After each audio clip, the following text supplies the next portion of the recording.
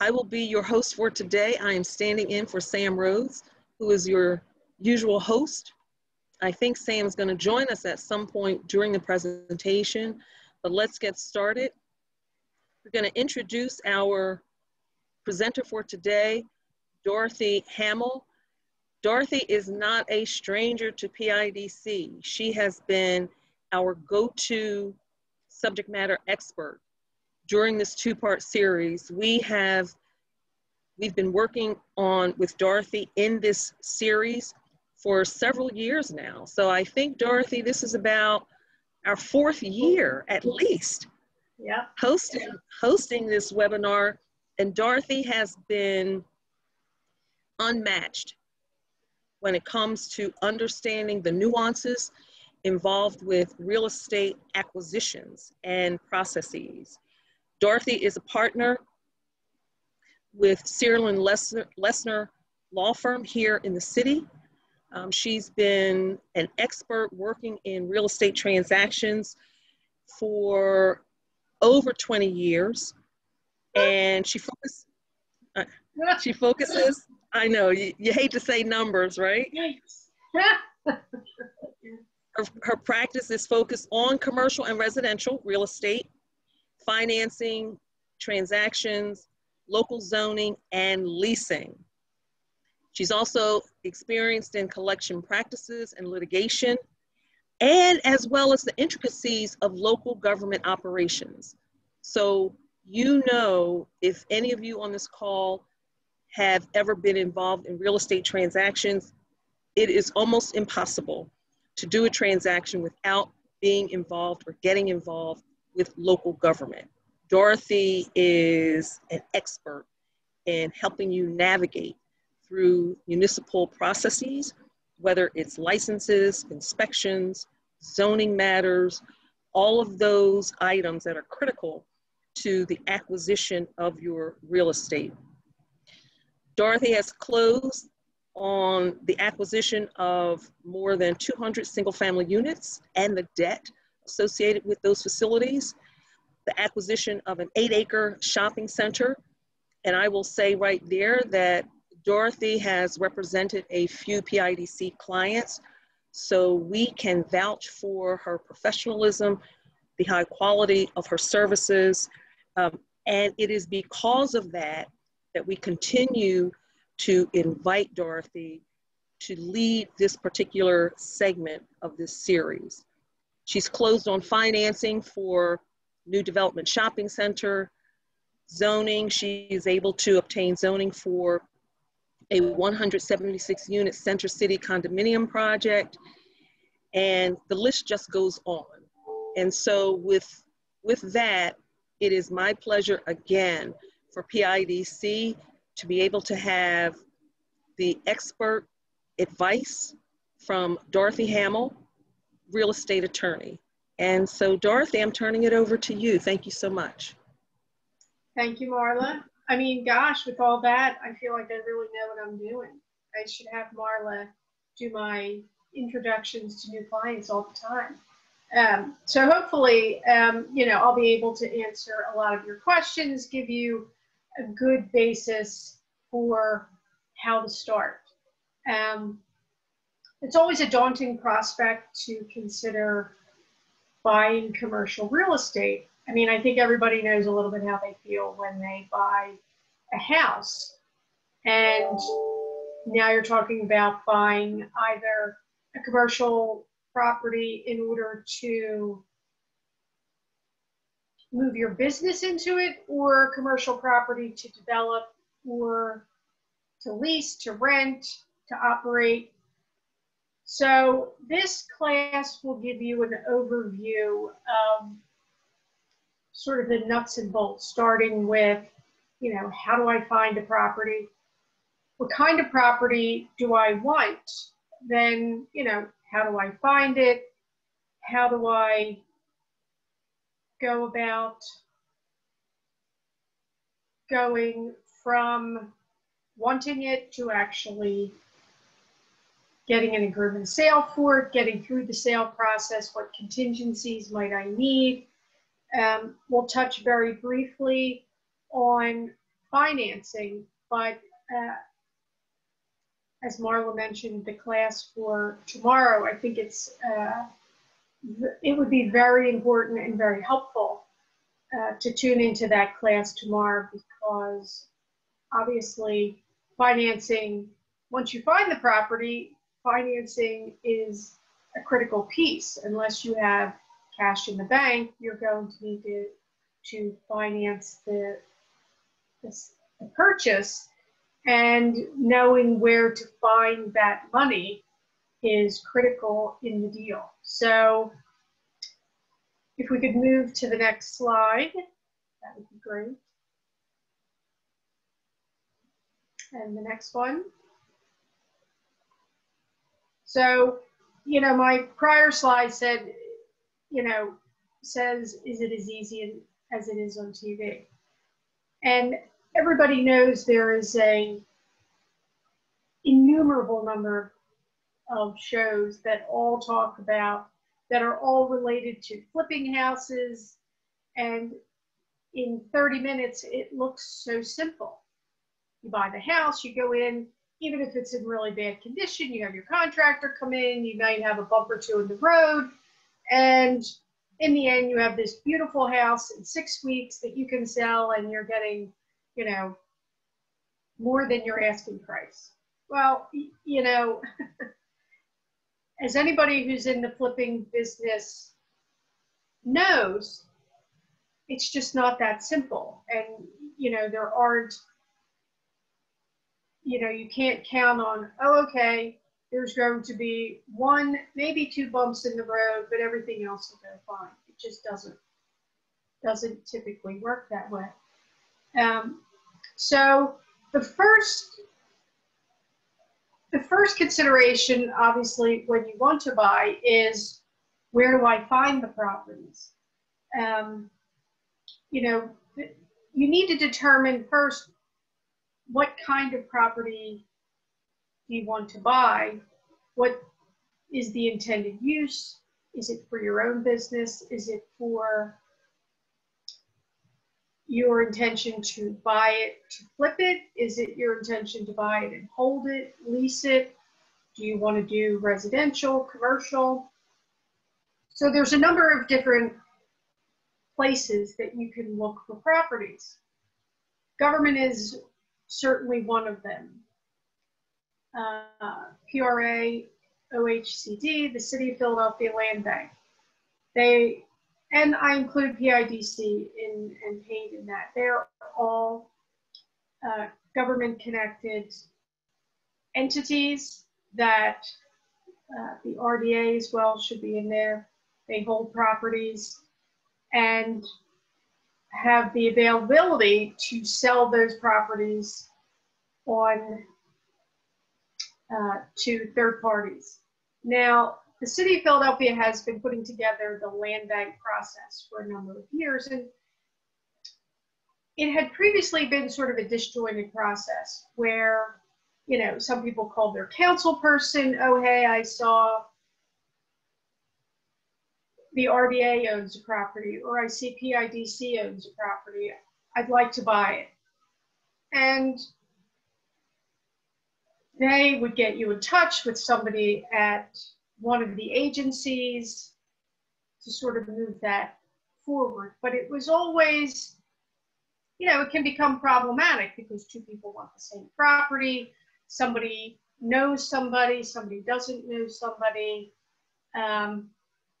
So that's certainly a good place to look. Now, it's important to remember, whenever you get government involved, the process is going to be a little bit slower. It's not like going to an independent third-party seller, Bob Jones or Bob Corporation, where he has total control of the property. The process will be much smoother. When you're talking about a government agency, it's a slower process, and you have to be prepared, and you have to factor that into your timing. Because if you need more time or less time, then it's important that you factor that into your business plan to know that you're going to have an additional 2 to 3 month potential lag in closing because it has to go through the process. Real estate brokers are an obvious source of properties. It's not a bad idea in a particular area where you are interested in buying property. You want to develop in brewery town. Well, it's a good idea to look around at some of the brokers who seem to be doing a lot of work in brewery town. Talk to people. They can give you, they can be a good source of information, a good source of networking for properties in an area in which you're looking to purchase. Sheriff sales, tax sales, mortgage foreclosure sale, those are all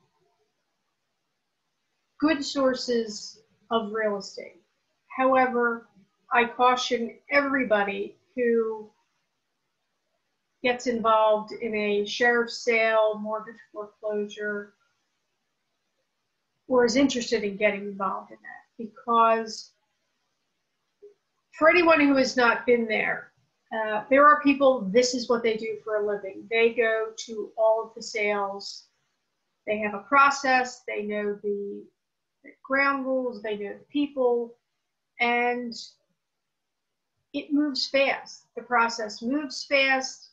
So you have to do your homework in advance. You have to know what your budget is, what your top number is. You have to be prepared because, as I said, it moves quickly. So the sheriff's not going to wait for you to decide whether paying an extra $5,000 is going to work for you. You have to have done all of that work in advance so that when it comes time to go to the sale, you know what your bottom line number is. And once you hit that, you're not pressured. You don't feel under the gun to make a decision on whether you're going to spend more or not. Because if you don't plan in advance, you're really going to get swallowed up there, and you're going to feel overwhelmed because the professionals are going to be there and they're speeding it along. And the sheriff, typically there's a lot of properties on a particular sale list, so the sheriff's looking to move quickly. So you need to be prepared for that. The process on a sheriff's sale can be a little bit slower too, because even though you close on you're the successful bidder, you put your 10% deposit down, you have 30 days to close on the sale. There are opportunities in which you can get an extension, but you should be prepared to be able to close in 30 days. And if you can't, then you want to be prepared that if you absolutely positively have to close in 30 days and you cannot get an extension for the sheriff, are you going to be able to do that? The extensions used to be given out a little more freely. Not so much now. Not to say you can't, but you need to be prepared to close within the time frame that is typical. If once you close, the sheriff has to prepare the deed, have it signed, and get recorded. Again, that can be, depending on timing, that can add an additional 30 to 60 days to your closing time. So again, that's a factor. Networking, obviously, if you know people who are in the flipping business and that's what you want to do, talk to them, find out, how do they find properties? Where are they looking? Do they hear of anything? You may know somebody who does a lot of development in Northern Liberties, but you're really interested in brewery town. It's a good way And it's also good just for your general business development is to talk to people and find people in your own, in the area where you can talk to them about what you're doing, what your plans are, how you're planning to do it, build up your network of people. We actually have somebody in the audience, David, who is a small business owner who has experience in acquiring properties. So I thought maybe, David, if you want to jump in here for a minute and give a little bit of background on how you went ahead and found the property that you were looking for, I think that would be helpful.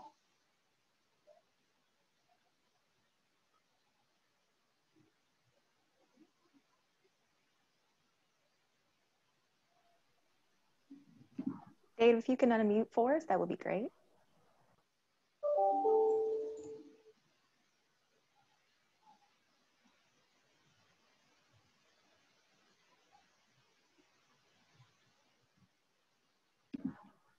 David, are you able to unmute your mic? Yes, good morning. Good morning. How are you? Good. So Good. I want to make sure you heard Dorothy's question. How you came about. Dorothy, Dorothy, why don't you repeat your question? So I was talking about, David, how you go about finding your property that you want to buy. And I had given some, some places, people where how you can go about that process. So I thought it would be good for the people to hear, once you decided to buy, how did you go about finding that property? So I actually, well, good morning to all the panelists and good morning to all the participants. And thank you for allowing me to be on this wonderful panel today. Primarily, I had come from a space that was in North Philadelphia and knew that it was time for me to make a change in my business. And I just knew originally that what I was looking for, first and foremost, because I am a catering business, that I needed to find a commercial space that had a hood. Now, for those of you that do know or don't know, it's very important that you find a property that has a hood, because a hood could cost you anywhere from $10,000 to $20,000 for just the hood, for just the installation and all the things that goes along with that. So my quest started there. Secondly, I looked at different neighborhoods, and this space that I'm currently in was recommended to me by one of the constituent services people that work in City Councilwoman Sherelle Parker's office. So with that being said, I actually knew the owner of the property, as well as knowing the tenant of the property, but I knew the tenant before the owner, and I even had the mindset of renting when I first saw the space. I was like, this would be a nice space. And then I found out that it was for sale. When I found out that it was for sale, it was in a neighborhood that I wanted to be in. And I looked at the property. I then began my quest of developing a relationship with a lender so that I could purchase this building. Okay. That's helpful. And that's good to know. And we'll get into that. But when you're identifying the kind of property that you want to buy, it's important to consider those features. And as David said, he's a caterer. A hood system is very expensive. So if you can find a property that already has that in there, that's a savings for you. So I think that's. Can I add one more thing to that? Sure. So also what was important to me, and as I'm putting my thoughts together, not just having the hood, but knowing and doing background research and whatever it is what are you going to have to encounter by way of licenses and inspections? So with knowing that in my profession, that one of the things that the city requires is a plan review, I thought about not just the hood, but all of the things that in looking for a property that may be already in place or may be grandfathered in. So I wanted to have a system. I wanted to have a place that had an Ansel system. I wanted to have a place that had a 3-compartment sink.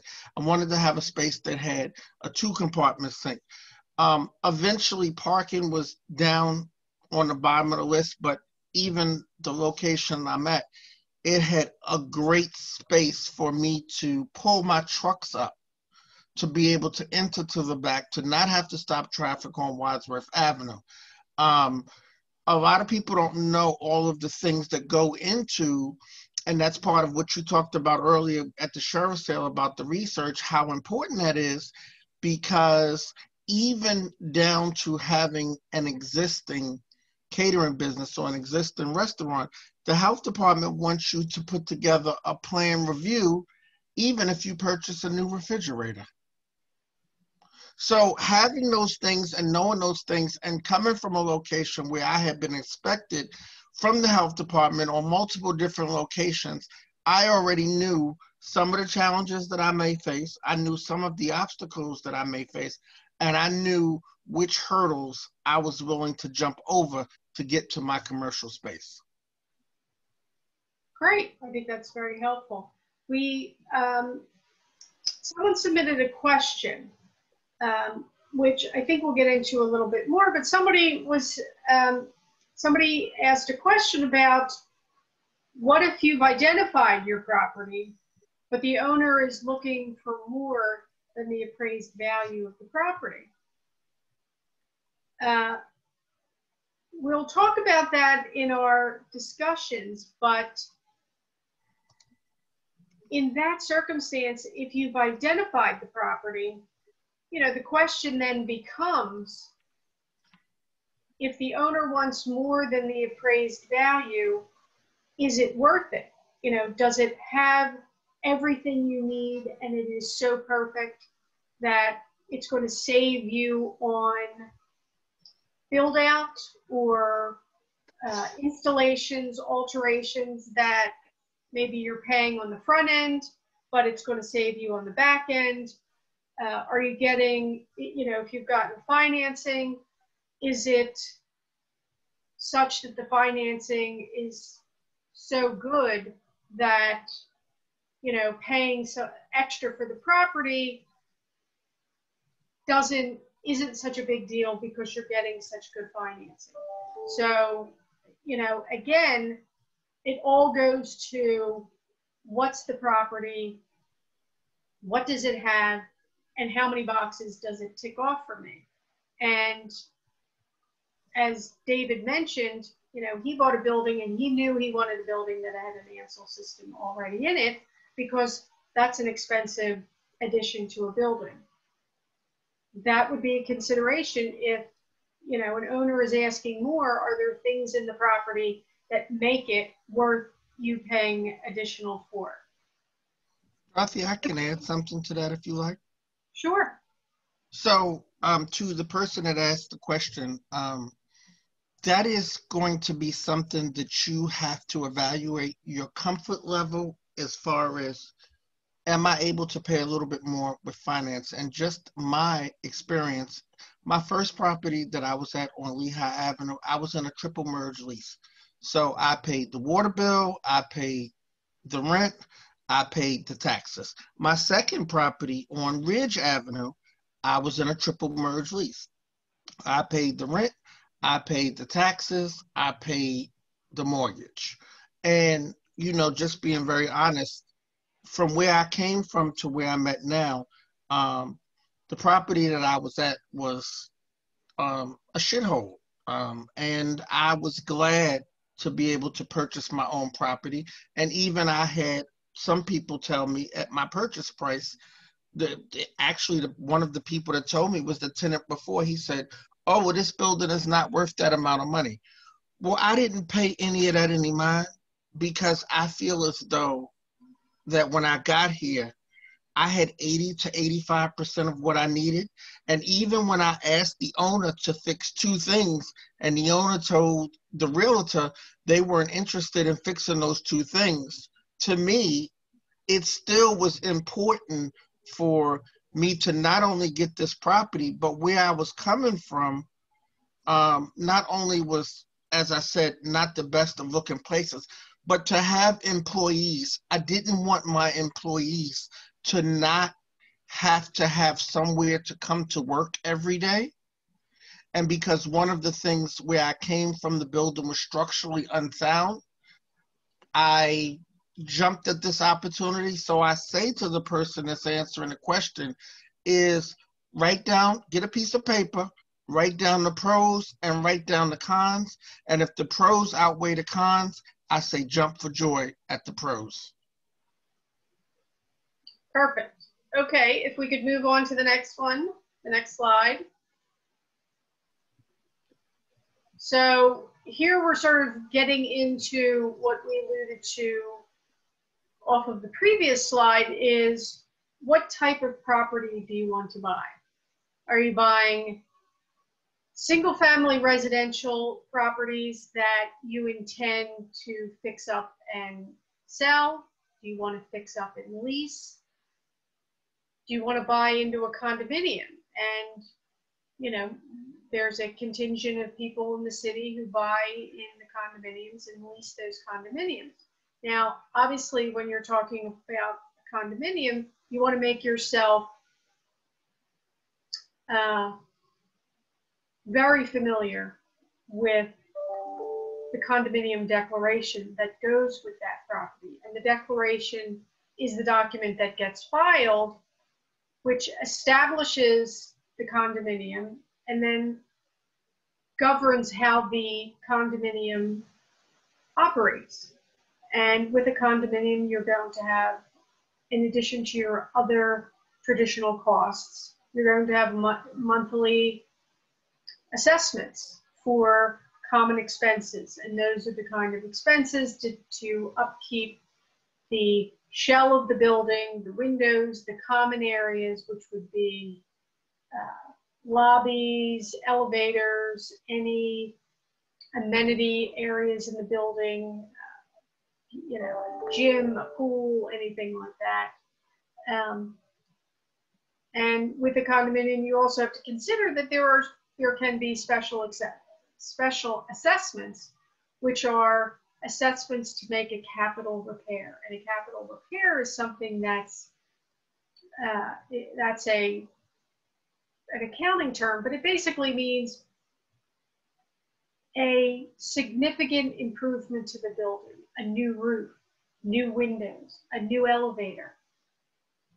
And in doing that, depending on how the condominium has been operating, you know, they might not have a lot of money in reserve. So now they're going to have to do an assessment of all the unit owners, which is in addition to your monthly assessment. So a condominium has other considerations when you're doing your due diligence.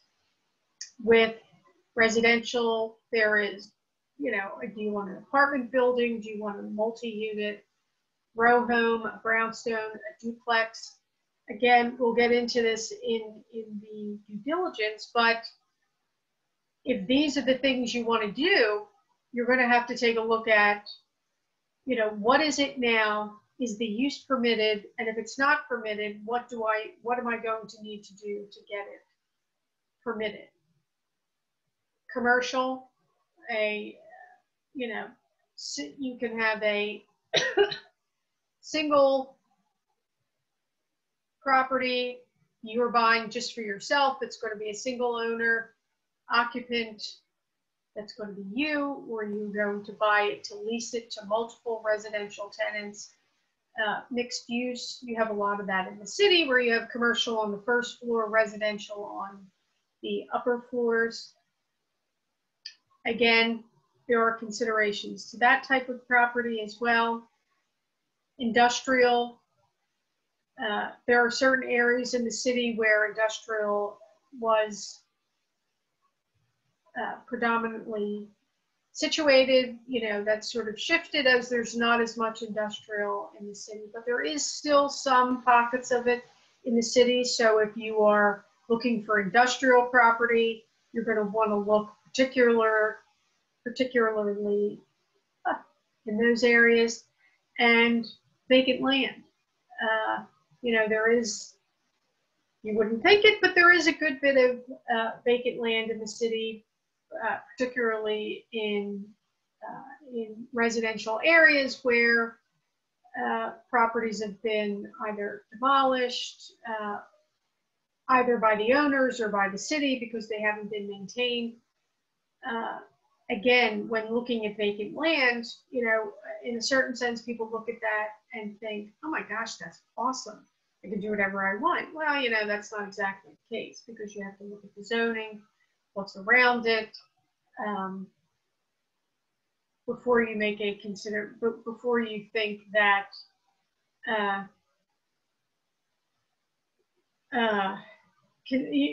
whether you consider buying a piece of vacant land or not. So let's move on to the next slide. Thank you. So the next consideration is, we're talking about buying commercial real estate, but the question you need to ask before you get to that is, if you're buying for your business, what makes sense? Does it make sense for me to buy? Am I a new business? Am I an established business?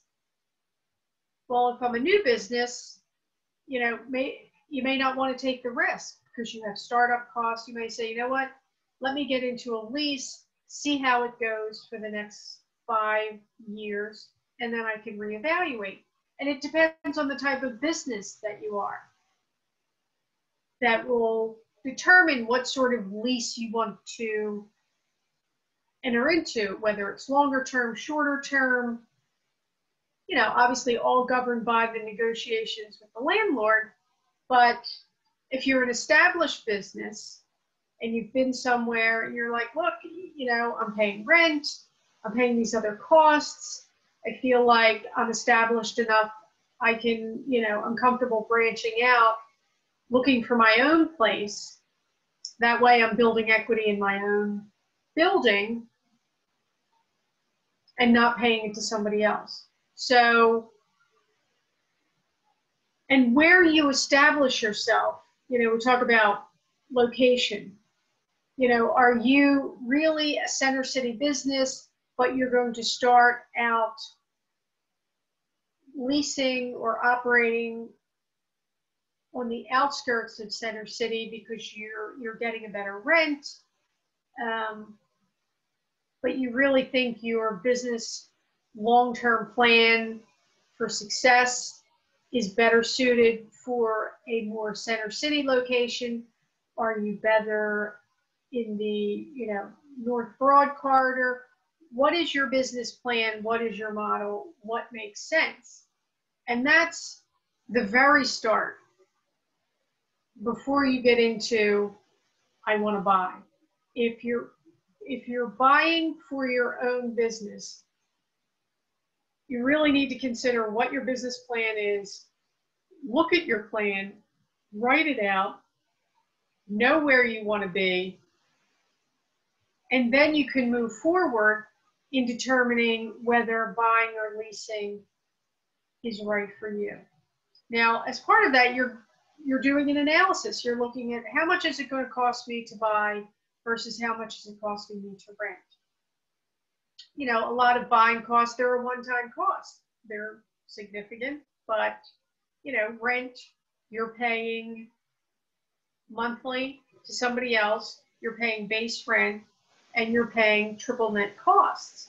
Now, most commercial leases are triple net leases, which means not only are you paying base rent, you're paying a proportionate share of the real estate taxes and other assessments imposed on the building. You're paying a percentage of the insurance costs that the owner incurs to insure the building. And you're paying, if it's a building that has multiple commercial tenants, you're paying a share of the operating costs that the landlord incurs for the common areas of that building. The elevators, cleaning, those insurance, I mentioned that, any sort of landscaping that might be done inside the building, those kind of things, you're paying a percentage of that. So you have to look at those costs and determine, okay, you know, is that going to work? What's going to cost me more? What makes more sense? So, you know, as I always say, the first order of business is knowing your finances. And once you know your finances and you have a handle on them, that's when you start looking at options for buying, leasing, moving, things like that. So let's move on to the next slide, please. Do I need a lawyer? So, you know, people will say, well, of course you say yes, you're a lawyer. And I would probably say the same thing. But I do think that there is, particularly when you were talking about commercial real estate, I think that it is important to have an experienced attorney who guides you through the process, because they can help you determine whether this is a good move for you, whether the numbers for what you may be looking at, whether they make sense with what your plan is. Now, you're doing that in conjunction with your tax professional, because your tax professional is going to say, look, this doesn't make sense. You know, you want to do this instead. Let's try this first. You know, you're moving too quickly, not quickly enough, you know, those kind of things. But you want somebody, particularly when you're talking about buying property that may need, you know, to go through some sort of city process, zoning, PIDC, PRA, RDA, all of these quasi-government agencies. You want to have somebody who knows what to do. Well, certainly these resources are wonderful, and they have some phenomenally wonderful people in them who will help you. In the end, they, you know, ultimately they have to make sure that they're following their guidelines for their particular agencies. You want somebody who's totally unaffiliated, whose only goal and interest is to protect you. How do you find a lawyer? Well, you know, it's not easy to just, you know, despite all the information on the internet, it's not like, oh, well, I'll just go type in real estate lawyer. And, you know, you'll get 5,000 hits on the internet, because you're going to have people who, you know, dabble in real estate, people who do know real estate, but they're not familiar with Philadelphia, but they're more familiar with Bucks County. And, you know, those things can matter. You know, in certain counties, having somebody who is a local, who practices there all the time, who's known to people, can make the difference. You know, we've seen this on a number of occasions in Bucks County. You know, zoning is tough in some of these counties, and having somebody who does zoning all the time in these counties can make all the difference, as opposed to, you know, somebody who's done 2 zoning matters in the county in the last 3 years. You know, having that resource can be very critical. Talking to friends, family, you know, people in your network. Have you used anybody? Do you know anybody? Do you know anybody who knows anybody? I mean, as lawyers, we do the same thing. You know, people will call me, you know, can you do my will? Or I fired my employee, do I have to be worried? Well, that's not my area. I don't practice in that. And, you know, while I have some very loose knowledge. I don't want somebody making a decision based on my loose knowledge. I want them to talk to somebody who does this all the time. So if I don't personally know someone, I reach out to my friends and colleagues and say, hey, do you know somebody who is a labor lawyer who can handle a Social Security disability claim? That way I'm putting people in touch with somebody who really knows the process and knows the information. And don't hesitate, you know, I think sometimes people feel intimidated, like, oh, well, I don't want to bother people, or I don't want to waste time, or, you know, which is certainly a consideration. Look, you don't want to call a lawyer and spend an hour or two, you know, of their time and say, nah, you know, I'm not going to use you, and do that, you know, to multiple people, because, you know, obviously lawyers bill on time.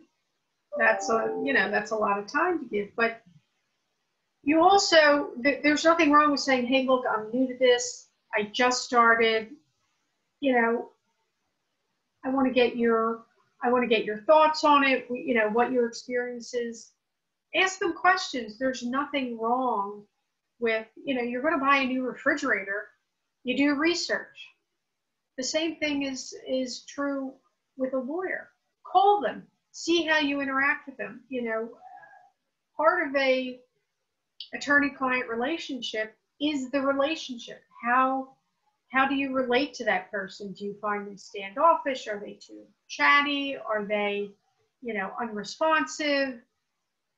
Do they not seem knowledgeable? I mean, those things are important. So you want to feel comfortable with who you choose, so that if something comes up, you feel free to just pick up the phone and say, hey, look, this thing came up. What do you think? So, you know, again, having a lawyer can make all the difference in a smooth transaction, or helping you through a difficult transaction. So I think we can move on to the next. Perfect, thank you. So, you know, you'll get different people tell you different things about doing the letter of intent.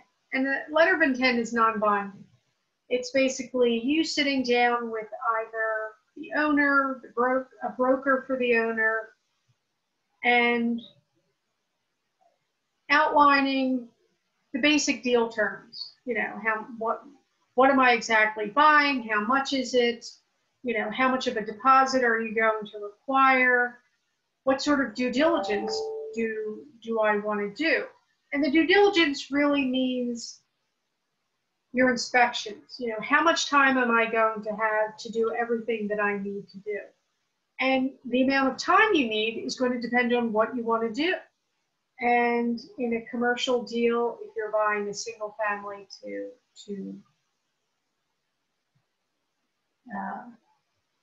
repair, restore, flip, your time period is probably going to be your time period is certainly going to be shorter. If you're doing new development, your time period is going to be longer, because there is a process to that.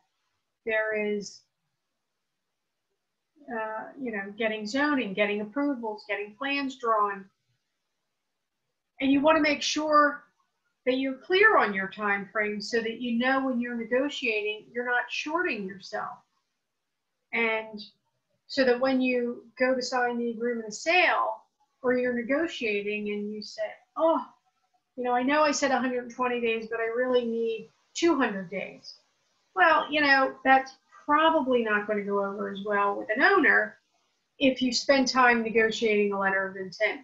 Now, some people will say, nah, don't bother with the letter of intent, just go straight to an agreement of sale. It really depends on the situation and who's on the other side.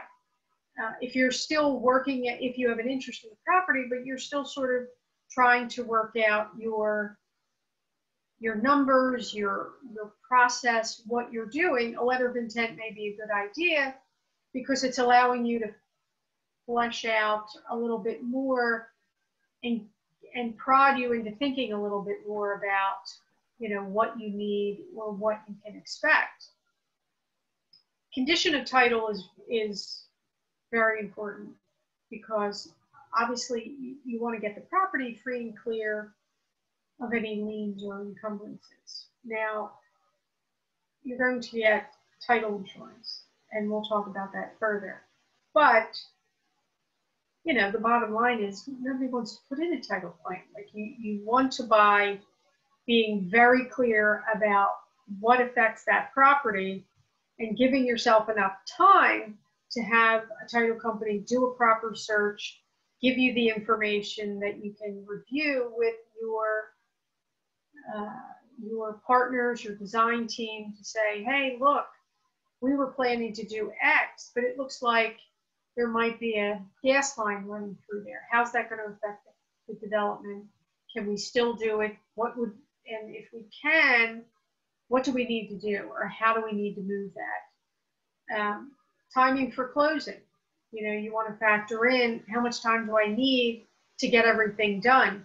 That includes my due diligence, my title, any planning, zoning approvals that I need, and financing. You know, most commercial deals do not provide a financing contingency. Doesn't mean you can't get financing. It just means if you don't get financing, that is not a reason to terminate the agreement.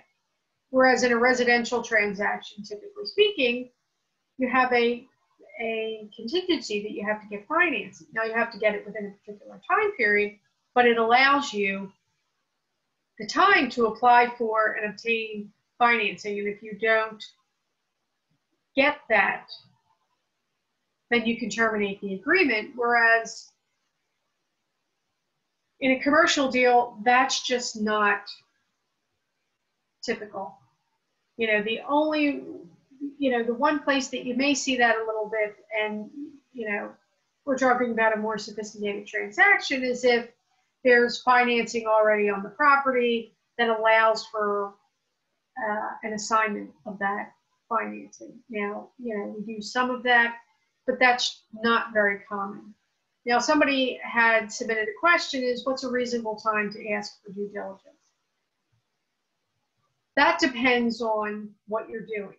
You know, for condition of title, 30 to 45 days should be enough time for your title company to, you know, you should be ordering right away, getting the information back, reviewing it right away.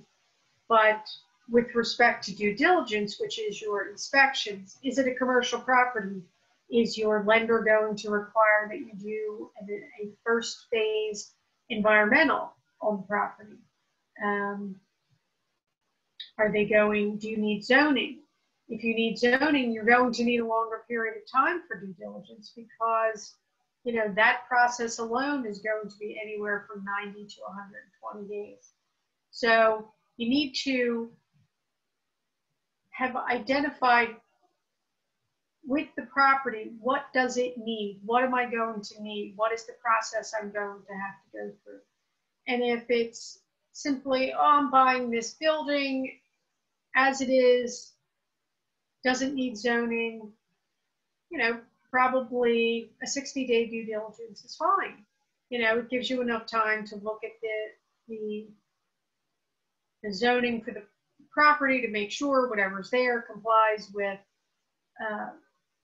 what is operating or what was operating.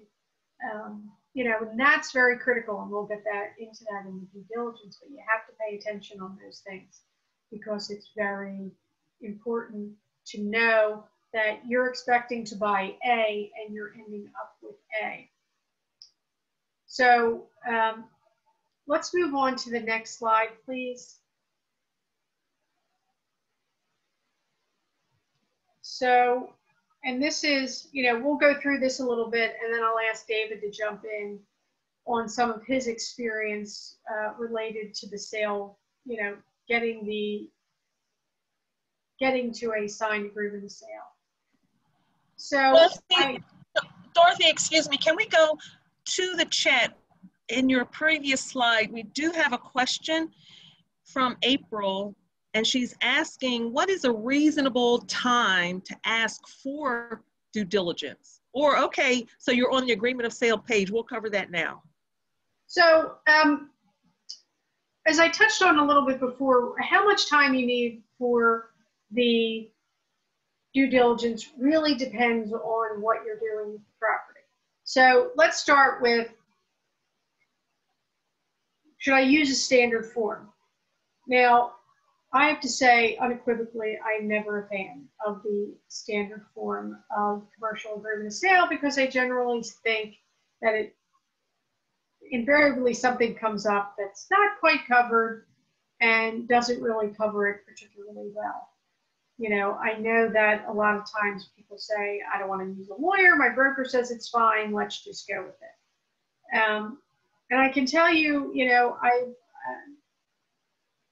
I've had more than my share of situations where people did this and then came to me after the fact and said, you know, oh, this came up and it's not in the form agreement. I was supposed to get estoppels from the existing tenants. And estoppel is a certification that existing tenants will give to an owner for reliance by the buyer that says, you know, here's the critical things on my lease, and I affirm that these are all correct, that the landlord's not in fault, things like that, so that you're comfortable taking over the building, that you're not going to get hit with some bombshell that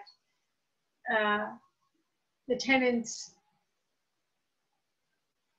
rent is $500 a month, but the tenant says that it's only $100 a month, and that's what they've been paying, or they think their termination date is 2 months from now, and the owner is telling you it's 2 years from now. So, you know, to me, spending a little bit, spending some money drafting a good agreement of sale is how you end up spending a lot of money fighting when, you know, if something doesn't go right. So considerations for your agreement of sale is, who's the buyer? You know, do you already have an entity established, or are you going to form one? You know, typically if you're in a business, you don't recommend taking title to the property in your own name. Forming an entity, you're going to want to talk to your accountant about that. What's the best kind of entity to form in order to buy the property? Am I buying it for my business, so I'm putting it in the same name as my business? Am I forming a different entity? Those are considerations because, you know, the state took a position a number of years ago that people always used to put agreements in sale in the name of Dorothy Hamill or her assignee or nominee. And then when it came to closing, you just assigned it to your new entity and, you know, all was well. The state, you know, took the position that that can be considered a transfer. Even though it's for no consideration, it can be considered a transfer on which you would have to pay transfer tax, which nobody wants to pay extra tax. So it makes sense, you know, get it right at the beginning and then you don't have a problem. What's the purchase price? And what's your deposit? How much are you going to put down? Typically, you want to be able to have a split deposit. You'll put down, you know, a smaller amount when you sign, and then maybe a bigger amount after you've completed your due diligence. You know, obviously, you want to put as little money at risk as possible because in the event, you know, it all blows up and something happens and you miss your date or you get into a dispute, you know, you'd rather have $25,000 that's at risk rather than $100,000 at risk. You know, you obviously have to weigh that with the size of the deal, but, you know, you don't want to put so much money out there that it's going to cripple you if there's a problem. Condition of title, very important. As I mentioned, you want to know what's out there. You want to know, are there easements? Are there restrictions? Somebody contacted me the other day because they purchased a property that has a restriction in it from, I believe, PIDC, or or paid, one of the two. Fairly innocuous, but maybe something that you want to see if you can get waived. So you're going to need time for that. If you're doing a development, are there gas liens? Are there are there gas lines running, water lines running? I need an opportunity to review that to determine how that affects my property. And, are there, somebody came to me a couple of years ago, they were buying a building and a business that was a beer distributor, and there was a deed restriction that prevented the sale of alcohol on the property. Now, those kind of restrictions are, that restriction went back 100 years. So, this business had been there a long time and it clearly hadn't been enforced. But you need to know that, and you need to know what are the risks. Is that still enforceable? If it isn't enforceable, is there something I can do? Do I want to do something affirmatively, spend the money to get it removed? If it is enforceable, is there a risk? So those are the kind of things you want to be concerned about when you're talking about the conditional title. Due diligence. Again, we talked about does your lender want you to do an environmental phase 1, which is like a very surface environmental testing. You're not particularly going to do that, buying a duplex that you're going to renovate and lease. But if you're buying a commercial building, that certainly may be a consideration. Do I need zoning? It's important that you look at what the zoning is on the property, because if I've had multiple instances of people who bought properties and then went to do whatever they wanted to do, and were like, oh, wait a minute, this guy sold this to me as a 6-unit multifamily, but the city says I only have the right to lease for 3 units. Well, if you had done your due diligence, you would have found that. So if you find that out during due diligence, then that's an opportunity to either go to the seller and say, I want a price reduction, or I'm willing to try and get zoning to get the approval for the additional 3 units, but I need extra time and I want the right to be able to terminate if I don't get it. But it's always important to give yourself enough time, depending on the scope of your due diligence, to give yourself enough time to do that. Reps and warranties. These are things you want from the seller. And this is a negotiation, but it's going to be, you want the seller to tell you as much as they can, because in a commercial deal, the property is being sold as is, whereas you have no recourse back to them except in very limited circumstances. So you want to get as much as you can from them. What are the uses? Are there leases? Are they in full force and effect? Have they gotten any notices of defaults? Is there any outstanding environmental conditions? What is the zoning? Have they gotten any notices from the city? Things like that. So you want to try and get as much as you can in those reps and warranties. Contingencies. Again, as I mentioned, financing is not a contingency that you will generally ever see in a commercial transaction, but you will see zoning contingencies, particularly if you're going to do a development. You're going to need time to get your plans done, get it approved through the city process. So you're going to want to give yourself enough time. And as I mentioned, the zoning process alone, at best case scenario is 90 to 120 days. And in these times, it's certainly a possibility of being longer because of people working remotely and, the plan approval process. And depending on the scope of your development, you know, how much, what other processes are you going to need? You know, do you have major plan review? That takes time with licenses and inspections. So you want to make sure that you cover any contingencies that you need in order to get your approvals to do what you want to do with the property. Default.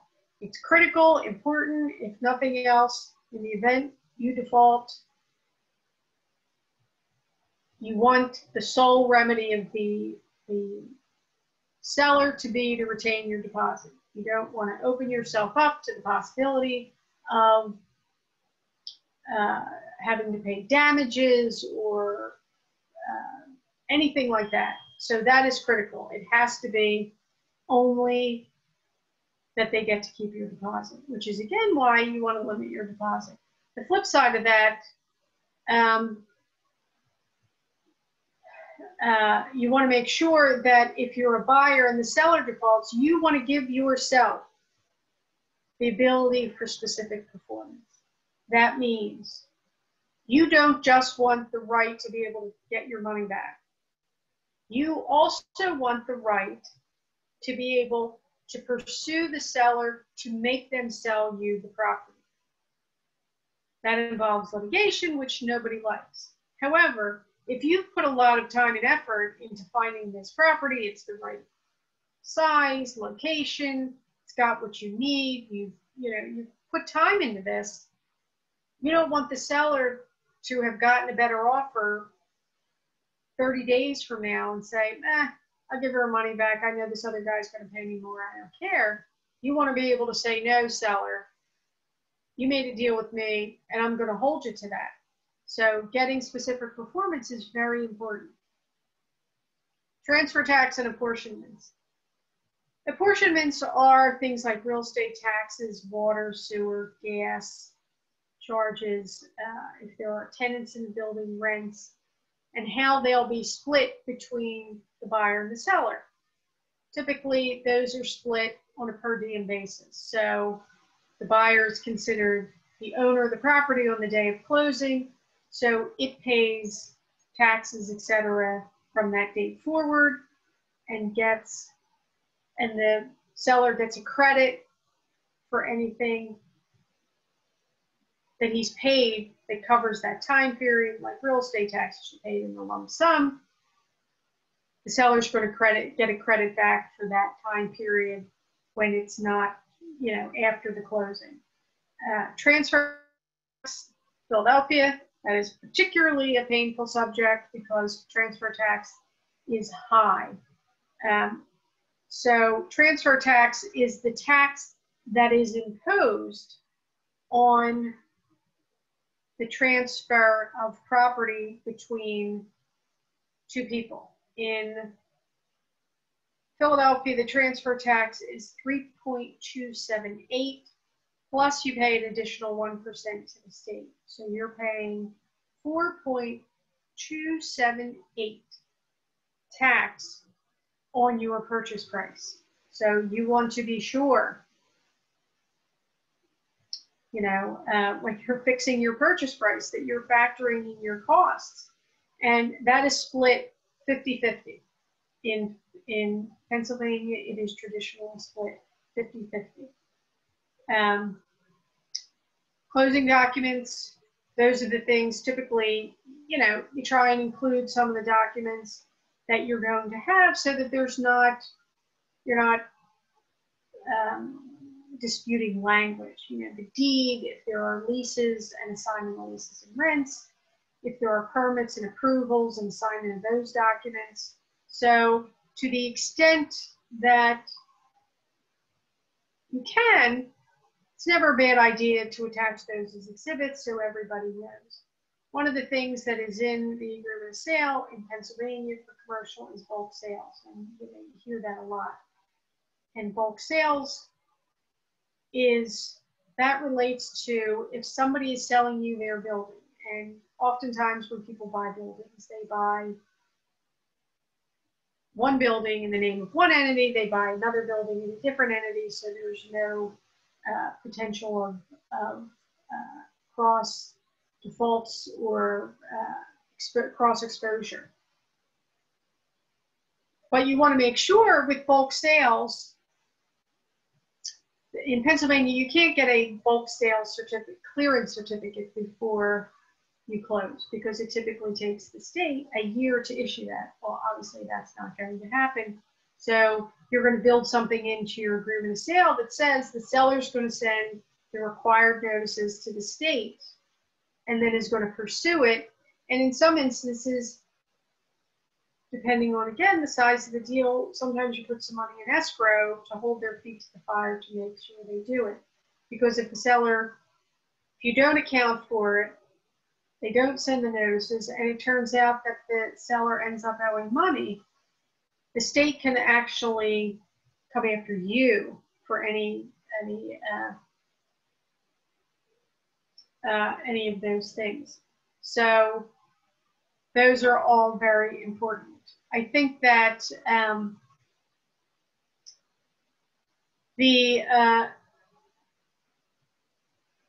if we want to have David, if you want to jump in for a minute and talk about your. So sure. My process through the agreement of sale started at PIDC, where I was, what I would like to say to the users, that I wasn't exactly squeaky clean.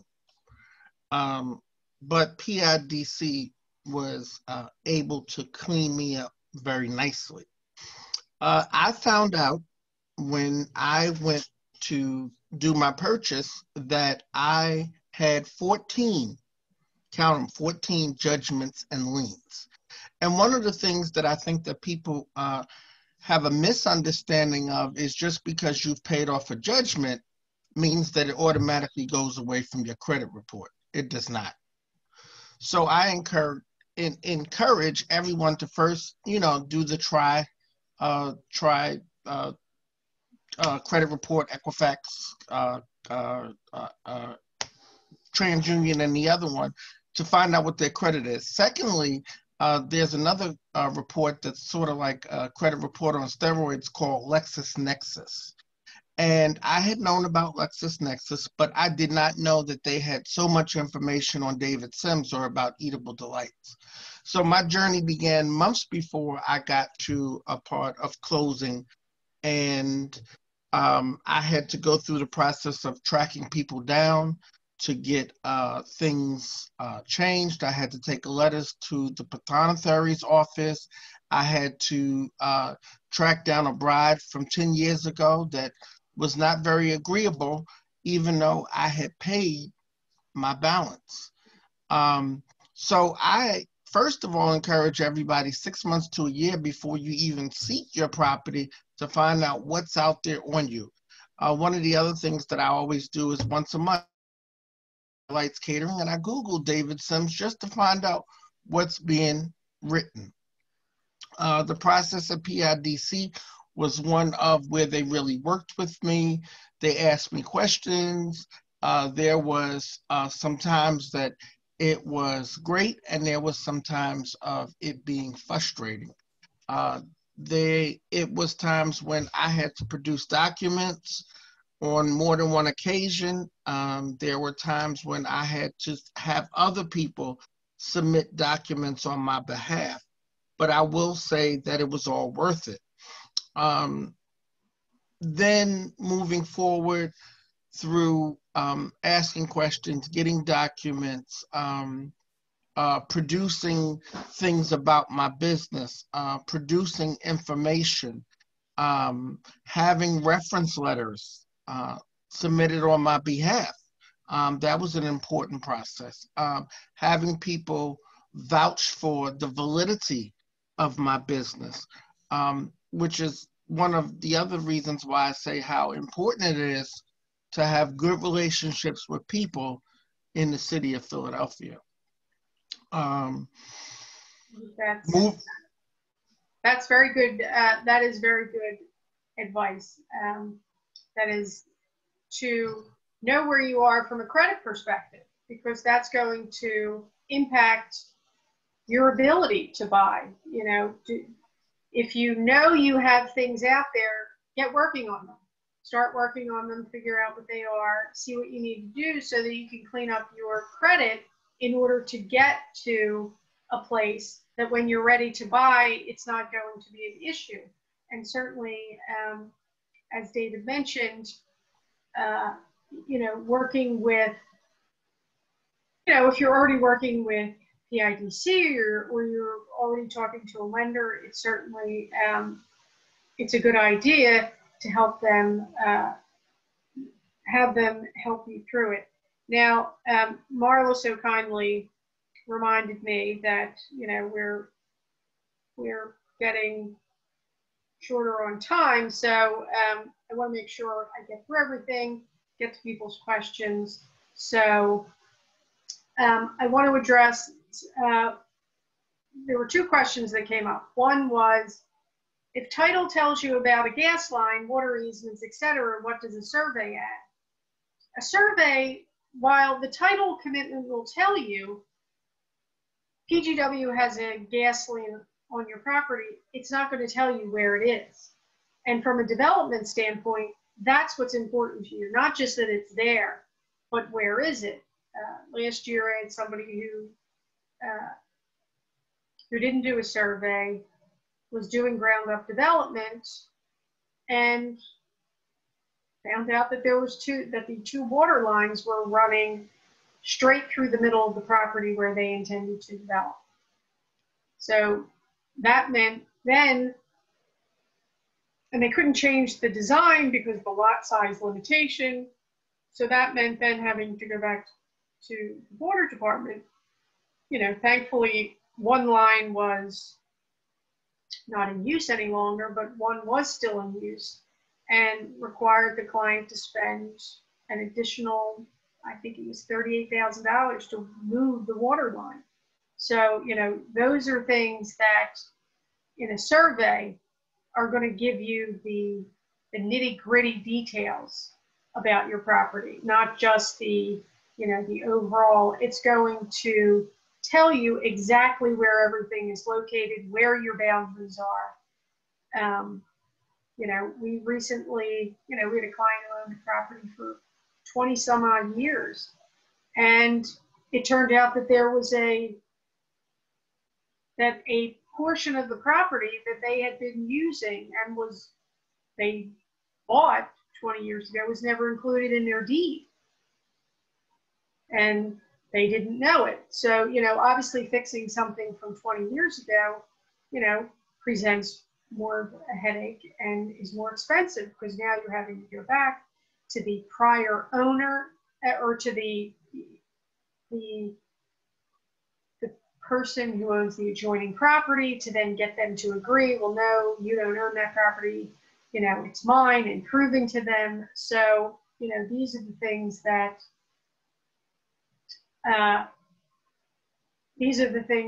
are important as you do your due diligence. The second question was, what consideration should be made if purchasing a unit in a building with other businesses? Not all of these issues may apply, and it's true. I'm sort of giving you a broad spectrum of what may what you may see. In the end, it depends on what you're buying. So if you're buying a unit in a condominium, you know, an environmental assessment is not going to be necessary. You're not going to do a survey. You're not going to have a zoning contingency particularly. You know, but title is still going to be important. Due diligence is still going to be important because you want to make sure if it's a, you know, you're buying to operate a bookkeeping service out of the condo, is that permitted? Not just is that permitted by zoning, but is it permitted by the condominium association? So you're going to need time to look at the city zoning, and you're going to need time to review the declaration for what that provides. So some of these things we've covered in these next couple slides, but we'll get into a little more detail. So if we could move on to the next one. Thank you. So we talked about this. You want to know how you should buy the property. Does your accountant say an LLC makes sense, a corporation makes sense? You're going to want to discuss it. Do you have partners? What makes sense with the people who are going to be your partners? And you want to, as I said, most importantly, you want to form your entity beforehand. It's not, you can actually do it online yourself. I always forget that I think the filing fee is $125. So to me, $125 is worth it. If you don't end up closing, you can, as we say, put the entity on the bookshelf. And when you find another entity, you can, dust that off, use it again. But having that done in advance is important. And you want to know how you're buying it and who you're buying it with. If you have partners, what's the structure going to be? Who's going to own what? You don't want to, enter into an agreement of sale while you're still working out your partnership structure with your other investors or your other partners, because that's adding a layer of pressure to you that you don't need on top of what you need to do for buying the property. So you want to talk to your people in advance, talk to your accountant, get that squared away so that when it comes time to sign the agreement of sale, you're comfortable on the back end stuff and can focus squarely on the purchase. Let's move to the next. And Dorothy, before we go forward, we do have a question from David who asks, when you speak of a survey, are you talking about an inspection report? So a survey is not an inspection report. So a survey is you're going to hire a surveyor. The city has surveyors, but typically their time frame doesn't generally work on a commercial deal because they need, longer lead time to get out there and do it. So typically we end up hiring private surveyors. And a surveyor is going to go out to the property, look at the property, look at the prior deeds, the easements, the documents that affect title, and then they're going to draw and map out the boundaries of the properties, the easements, the restrictions, so that when you look at the survey, you're going to know if there's a gas line on your property, where that gas line runs. Does it run through the middle of the property? Is it just on the edge of the property? Am I getting the full property that I think I'm getting? I think it's a double lot, but it turns out in looking at the prior deeds that this owner only owns the single lot. Oh, well, that's not what I thought I was buying. So, you don't typically in the city see surveys for, established buildings, established commercial buildings. Nobody's resurveying those. And, typically when we're dealing with lenders, we ask the lender to give us an exception and not need one, because obviously, 2 Liberty hasn't moved. And the boundaries haven't moved in the last 50 years, so there's really no issue. It is, if you're doing, a vacant land, if you're buying property that you're going to demolish and rebuild, you want to know what your boundaries are. You want to know what's out there so that when you're making your plans, it's going to match what you think you can build. An inspection report is, inspection reports are not always typical in a commercial deal. You can do that on your own, where you have somebody who, you send somebody out, your contractor or a company that does that, and they'll give you a report to say, okay, hey, here's what's going on with the property. Here's things that you should be concerned about. Condition of title. We talked about these things. Title is very important. You're going to buy, or you should be buying, and don't ever buy property without getting title insurance. I've had too many people do that because they think they're saving some money, and it turns out, being penny wise and pound foolish. So you're going to find out on the condition of title what's encumbering your property, so that you know if there are any liens or encumbrances, that the seller is going to have to clear all of those. Are there restrictions on the property that you didn't know about that are inconsistent with your proposed use?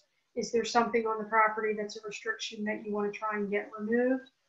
So looking carefully, getting your title ordered promptly and reviewing it promptly are critical, because in that time period of your due diligence and your title review is when you have the ability to terminate the agreement of sale.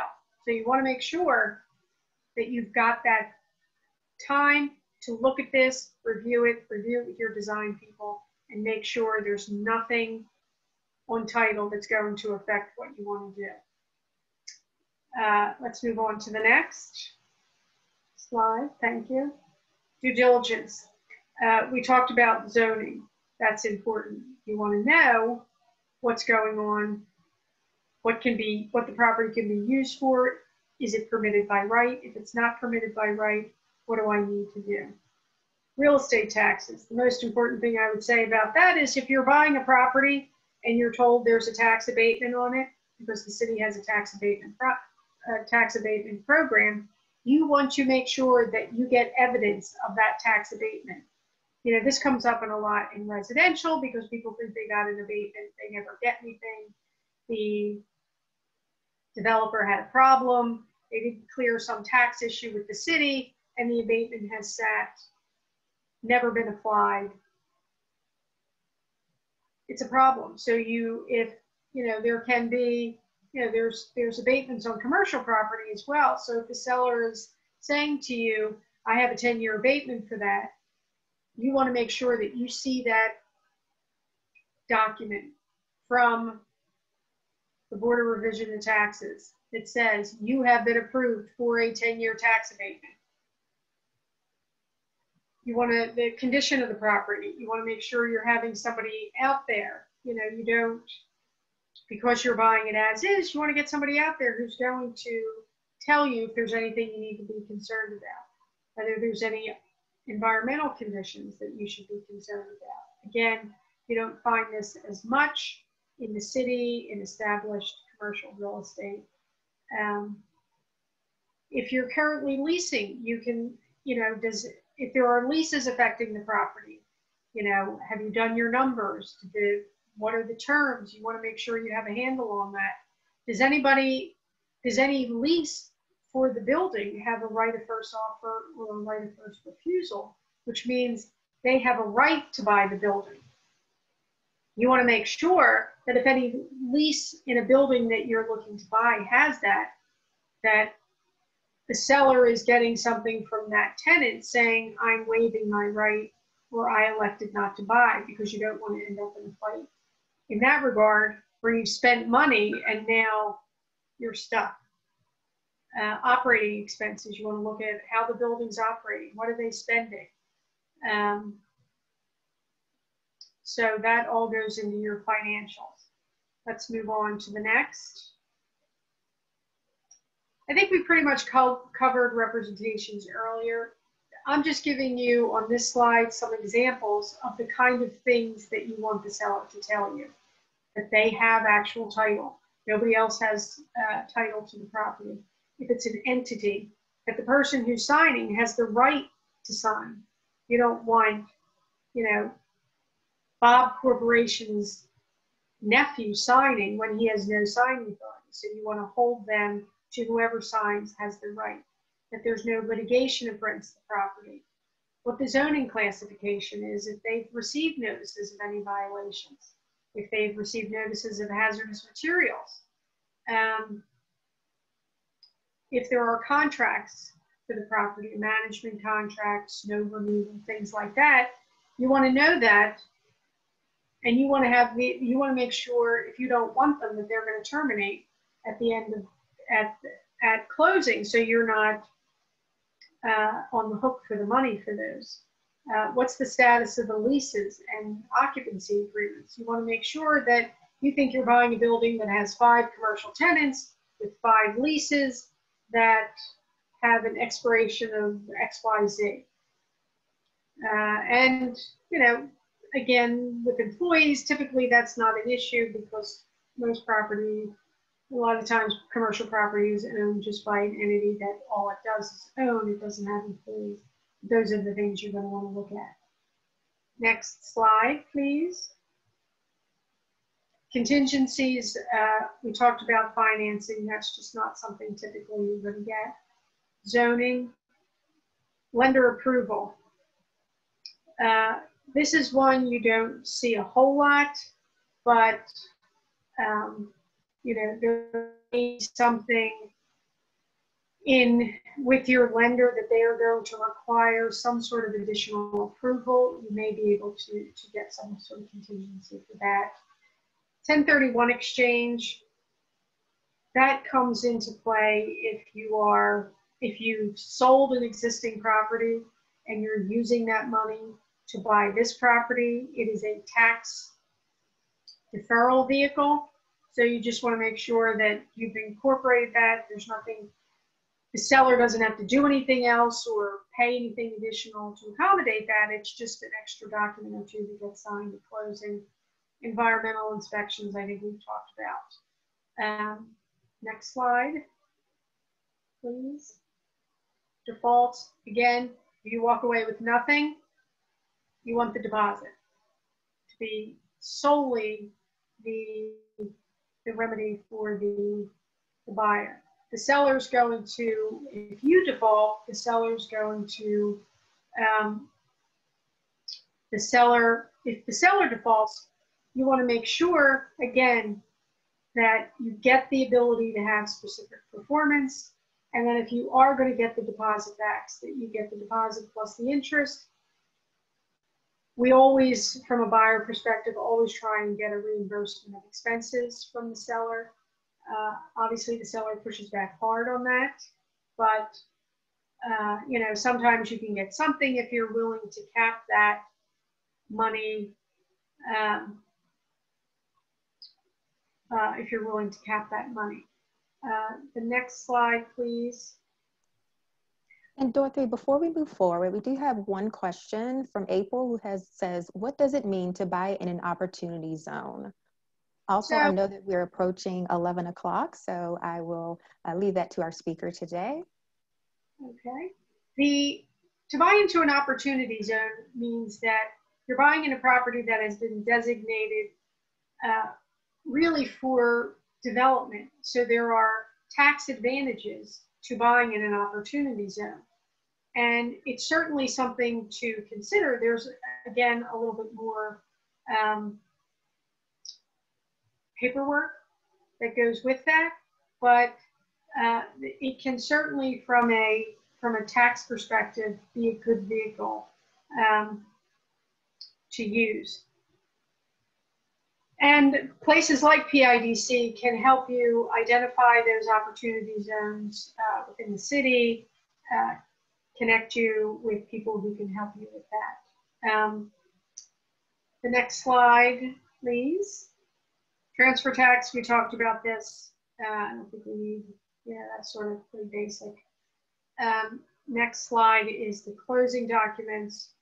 You know, again, these are typically things that if we can, we try and attach some of these documents to the agreement of sale. That way everybody's, you know, on board about what the documents say.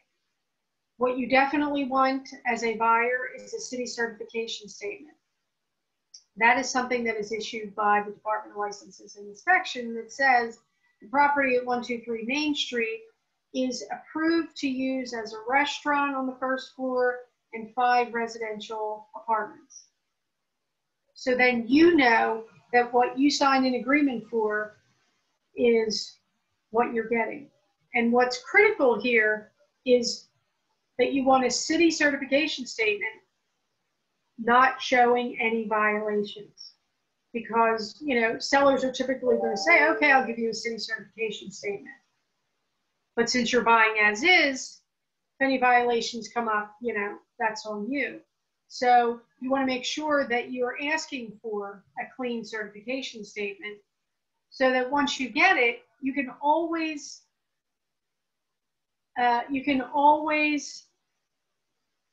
go back to the seller if you get it and say, look, I'm okay with this because I'm going to be taking down the building anyway, so it doesn't matter.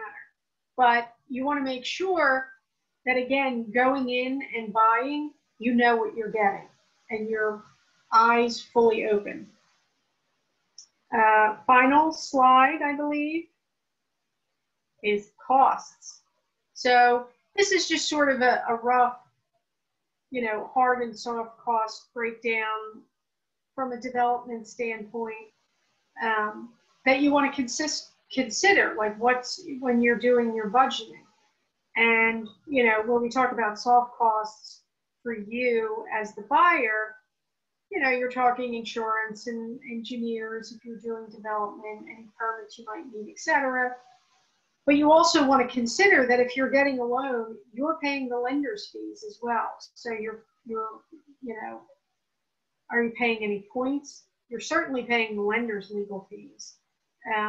Sometimes we try and negotiate a cap on those fees. Doesn't work all the time, but they can't say no if you don't ask. A fee for appraisals, if the lenders require an environmental, you're paying for that too. So when you're putting your costs together, you want to make sure that you're thinking of those other costs which are going to come in as a result of if you have financing, and then what your site work expenses are, that you're, you know, and you want to give yourself a cushion, you know, and working with your lender, and, you know, if you're working with somebody like PIDC, they're going to help you with that, because you want to make sure if you're doing some sort of development that you've given yourself enough money to do what you need to do and account for those, you know, bumps that come up that in the TV shows never seem to be, you know, very much. Oh, we have to change the, you know, the sink out. Well, you know, when you're doing development, anything can come up. You know, you open up walls, particularly older buildings, things come up. So there's enough stress in development, in the buying and developing process. You know, you want to control as much of that as you can. And I think that's it. I think I think I attached a, you know, a sample hard cost budget. Just, you know, this is in a development scenario, but it even helps in a renovation scenario, because you're, you know, you're seeing in front of you some of the things that maybe you weren't considering. Oh, wait, I wasn't really considering that I was going to have to replace the electric, but it's an older building, I might need to do that. You know, I'm going to account for, you know, X percent of my budget to do that. So, you know, these are just things, ideas, things for you to think about as you put your plan together. And I think that's it. Dorothy, this has been an amazing amount of information. And as I said at the beginning of this webinar, PIDC has had the opportunity to work with Dorothy, representing her firm, as she has taken on developers who have come to PIDC for financing. So there is a track record of PIDC working with Dorothy. And someone asked, one of Dorothy's slides was, do I need a lawyer? And the only thing I can think of is it's the difference between having a physician who is a general practitioner when you need a specialist. And so every lawyer isn't qualified to work in an area that is very specialized. The other thing I wanted to mention is when you are buying a property, even if you are talking to the seller directly, more than likely that seller is simply the mouthpiece for the lawyer who has given them information. So you should always assume that when you are talking to a seller, you're really talking to the seller's lawyer. And so you want to make sure that you have legal eyes to protect your interests, and don't go in naively thinking, well, the seller seems so nice. Seller's not in it to be nice. The seller is in it to make a profit. And they have professional advice behind whatever they say. Usually a real estate lawyer and usually a CPA or highly qualified accountant. Those two professionals are generally working with, and Dorothy mentioned this, are generally working with the seller on their behalf. So Dorothy, as usual, it's an outstanding presentation, very in-depth. We encourage you to, Dorothy, can they contact you if they have questions? Yeah. So this is what we have questions. You can certainly email me, but I'm going to let Marla the disclaimer. So here is the disclaimer. As long as Dorothy is here, you can ask her any questions that you want, free of charge. She's going to answer your questions. The minute we end this webinar and cross that threshold, if you call Dorothy, she's in business just like you. And so she's going to charge you her going rate. So you want to make sure, as she said early in the presentation, you want to call her, get clear up front what it is that you think you want. Ask her, what are her rates? Are there options in order to engage her? But you should know that professional advice is not free. It is free while we're on the webinar, but it is not free once you cross this threshold. As soon as we log out, you're paying her going rate. And I will say again, PIDC takes great pride in the professionals we invite to make presentations. So we stand behind, we put the full faith and confidence of PIDC in all of our presenters because we have a track record with them. We know how they deliver. We want to remind you, and Dorothy her presentation is leading up to this. How are you going to finance your purchase? Please make sure if you have not registered for tomorrow's part 2, which is financing your commercial real estate, please do so now. Go on to the PIDC website. You must register, and it is a separate Zoom link for part 2 than it is for today. So please, please do not try to use today's link for tomorrow's webinar, 2 separate links. So I want to, Marla, I want to just piggyback a second on what you said, because I think that's such an important point about, when you're talking to the seller, you're talking to their professionals. And I think oftentimes, people can slip into being comfortable because they're having a good relationship with the seller and things are, initially going well, even after you've signed an agreement. And people sometimes slip into thinking that you're friends, and you're not friends. So don't ever think that's why I say timing is so important, because you don't want to ever be in a situation where you're missing your deadline and thinking, Marla's so nice, she's not going to care. Well, she is going to care because she has things she needs to do. She probably has a mortgage on the property and she's told her lender she's selling, or she's told her tenants So timing is important to her. So while it's wonderful and you should strive to have a good working relationship with your seller, don't let you become lax or lessen your attention to anything, thinking that like, oh, we'll work it out, because in the end, everybody's in it for the business, and you can't rely on the fact that people have been nice to me.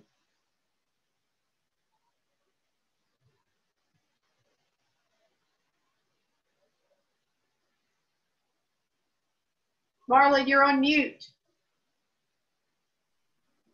Thank you, Dorothy. I was just going to say, if you have 10 minutes to spare, would you be available to answer some questions for the next 10 minutes or so? Sure. Okay, folks. Dorothy is offering some free advice from now until 11:20. It is 11:12. So we've got 8 minutes. If you have any questions for Dorothy, please just raise your hand. We will unmute you. Here's a question from April. When is the time to get a lawyer involved, at the letter of intent or after? I think it's important to at least consult with a lawyer when you're doing the letter of intent to make sure that you're not leaving something out.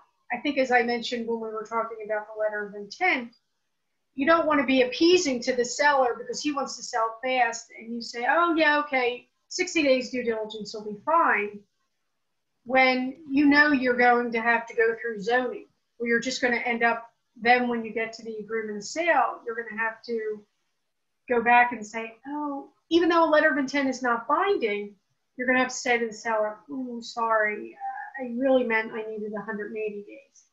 Then you're not starting out your relationship on the best foot. So if at least you have a consultation ahead of time so that you know what you need to ask for that is critical, then once you get to the agreement of sale, then you can have a full-on discussion and start the ongoing relationship with the lawyer.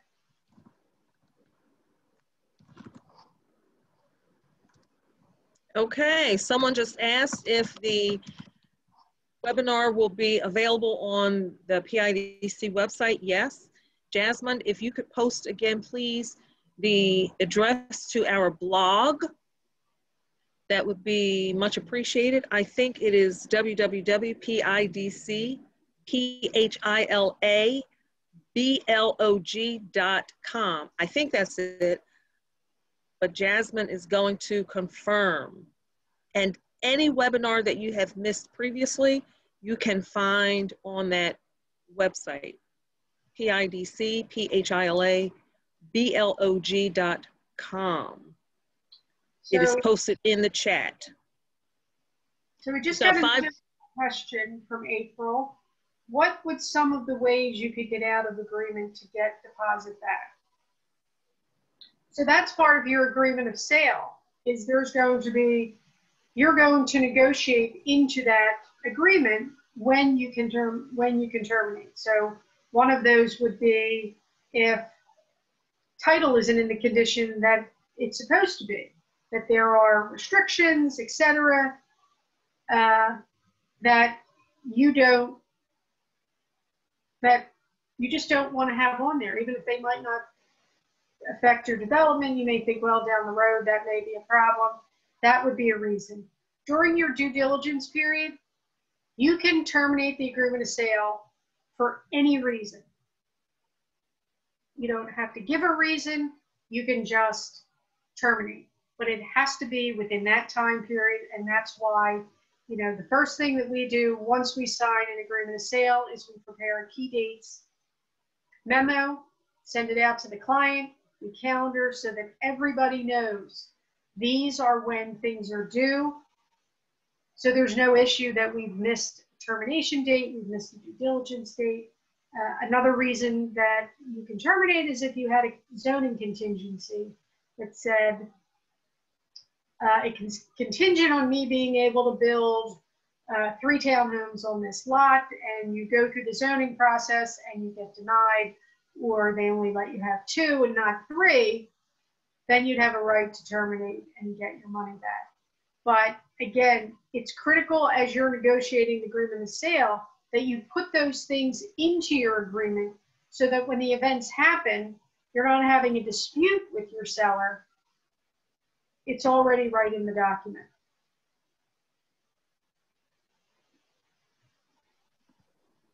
Great. We have 3. Okay, here's a question. Is it standard to request time for due diligence in an agreement of sale? And what's the standard time frame? I think this came up earlier, but Dorothy, is it standard to request time for due diligence in an agreement of sale? Absolutely. In a commercial agreement of sale, it is standard, it's expected. You know, if we're not talking about development, you know, you're buying a building at 123 Main Street, that is a restaurant on the first floor, 2 apartments on top, that's what you're buying it. You're going to continue to use it for that. You know, probably 60 days is enough time to do your due diligence and get title. If you're doing development, then that's clearly not enough time, and you're going to have to, you know, probably look at 180 days, 150, 180 days, depending on, you know, you're going to talk to your lawyer about, you know, if I have to go through zoning, what's the timing looking like right now from when you file, and how soon would I get a hearing? And, you know, you have to factor in that you may go before, because you have to meet with the neighborhood organization as well. You may go to the neighborhood organization and they may say, I'm not so keen on this. Then you're going to have to go back, maybe make some changes, go back before them. So you're going to want to make sure when you're talking to your lawyer that your lawyer knows the extent of what you're doing with the property, so that when we ask for due diligence, we're giving ourselves enough time. And you can certainly build in, you know, I want 60 days, but the option to have an additional 30. But if you're going to ask for an additional 30, the seller may say, okay, I'll give you that option, but I want you to put a little more money up to request that option, so that I know that you're, you know, you have skin in the game and aren't just stringing me along. So that's also another way to get yourself a little bit more time.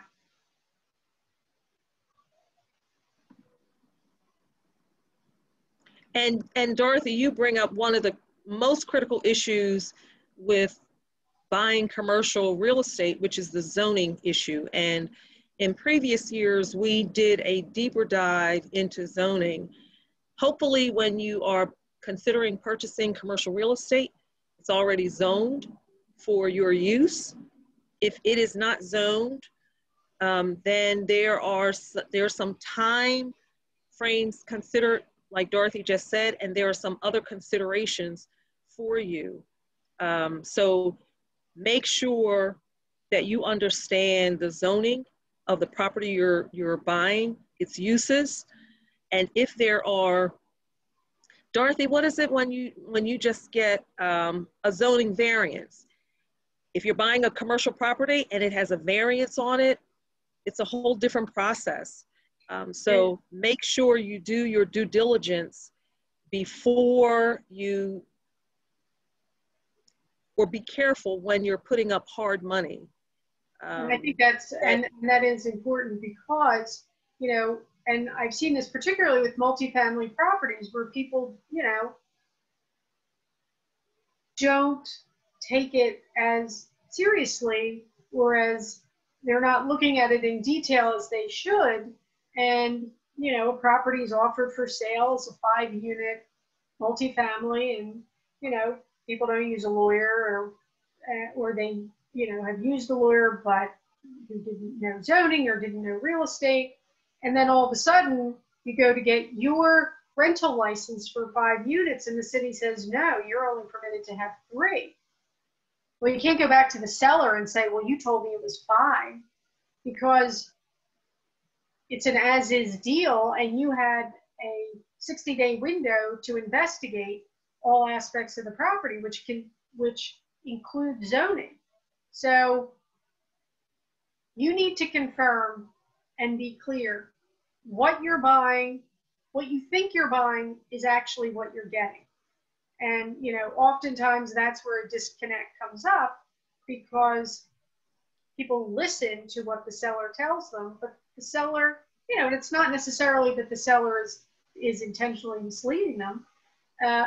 You know, we had a restaurant. I represent an owner who just put in a new restaurant, and we thought it was a no-brainer because it had been operated as a restaurant for 20 years. Well, the people who'd been operating for 20 years never had the right to operate as a restaurant. And somehow, some way, they were able to skirt that for a long time. You know, so in this case, it was the tenant who was like, well, but I thought I could just go in. So we had to go through the referral process, which is, you know, you can be denied and either have to go through the full variance process, or you're denied and it's a referral. And the standard to obtain a referral is less than a variance, but it's still the same time process. So it's critical that you're matching up what you want with what is actually there or what you can actually build. So Dorothy, thank you. Absolutely. If this was billable hours, we are 3 minutes, we're 3 minutes over. So thank you all. Make sure you go to our PIDC blog page and you will be able to access this presentation and the audio. Thank you all so much. We look forward to seeing you tomorrow morning at 9:30 for part 2, Financing Your Commercial Real Estate. So long. Bye-bye.